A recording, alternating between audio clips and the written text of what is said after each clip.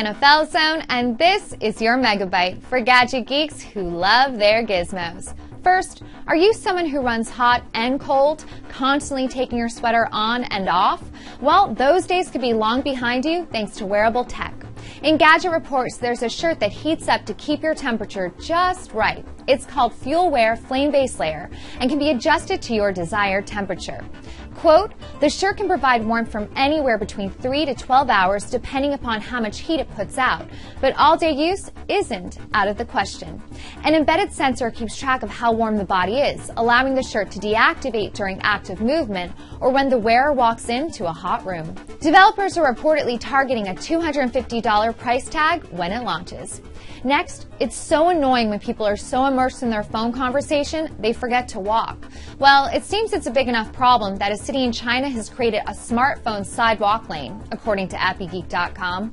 It's a walking lane strictly for those using a phone to text or talk. Come on, America, let's jump on this bandwagon fast.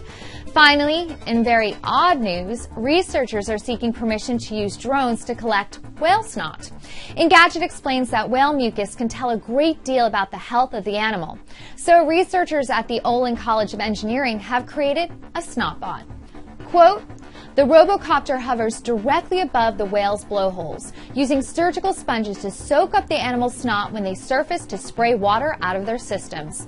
The college is hoping the Federal Aviation Commission will clear a path for this nautical nasal research soon. You've had your Megabyte. See you later, techies.